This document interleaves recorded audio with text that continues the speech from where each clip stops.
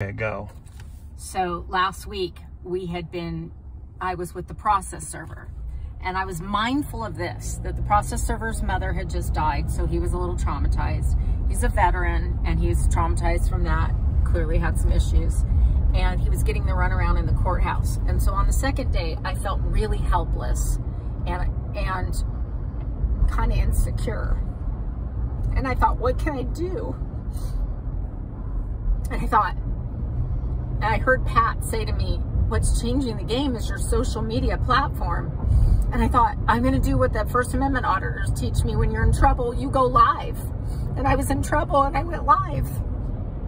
And so when I went live, 138 people were watching in the middle of the day, a building, me filming a building and talking. Just 138 people.